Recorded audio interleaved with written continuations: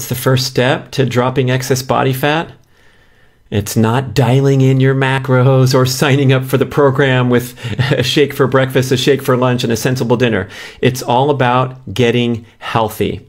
And the reason that all the lifestyle factors that you hear about come into play, getting adequate sleep, moving throughout the day, exercising in an appropriate manner, not over-exercising. The reason lifestyle is so important is because your appetite, your desire to enjoy your life, and your energy levels and your mood will always win out over any regimented program that you put into place. So when we optimize our appetite and satiety hormones through a comprehensive lifestyle approach, that's when we have a chance to succeed. And when it comes to eating, you want to choose foods and meals that you truly enjoy and that you can feel like you can sustain for a long period of time. And that's going to be emphasizing the most nutrient-dense foods on the planet, because those are the ones that provide true satisfaction and satiety.